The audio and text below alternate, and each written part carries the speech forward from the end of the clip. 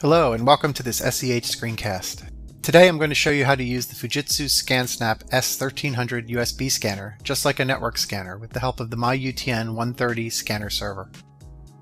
Before we start with the configuration and operation of the MyUTN 130, let me show you which devices I'm going to use in this screencast and how they're connected to each other. Let's begin with the MyUTN 130 scanner server. I've connected it to the power supply included in the box. The Fujitsu scanner is connected to power. It's also attached to the MyUTN 130 via USB cable. Then there is my PC with Windows 7, and finally there's an Ethernet switch. Both my PC and the MyUTN 130 are connected to the switch. Preparing for this screencast, I have installed two things on my PC. First, there is the UTN manager. This lets me find UTN devices on the network, and it allows me to connect to the USB devices attached to it. Second, there's the Fujitsu ScanSnap manager, which installs all the device drivers required to run the scanner. We'll also need to use a web browser to configure the MyUTN 130.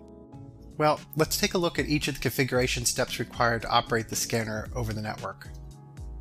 First, I start the UTN manager.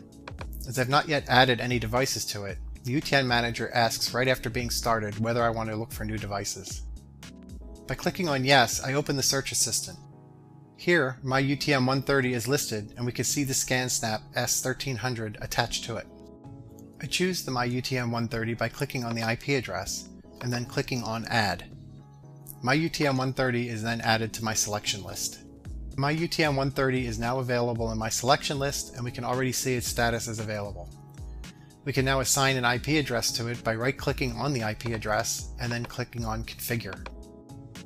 Now the MyUTN Control Center, the configuration interface of our MyUTN 130, opens in the web browser. On the configuration pages, you'll always find two fields. The upper field of the page contains information about the current status of the configuration, and in the lower field, this is where I can change the configuration. For example, assigning a fixed IP address to the MyUTN 130. In this case, we can see up here that the IP address will be automatically obtained via DHCP. This is exactly what we need for this screencast, so we won't be changing it. All that's left is we have to connect the scanner to our computer via the network, and that's really easy. It takes just one click on Activate and the scanner is connected to my PC just as if it were locally connected using USB. This is immediately confirmed by the ScanSnap manager. In order to test this, I put a page into the scanner and then I press the scan button. You can see that the ScanSnap manager starts the scan right away and that the two-page PDF is opened in Adobe Reader.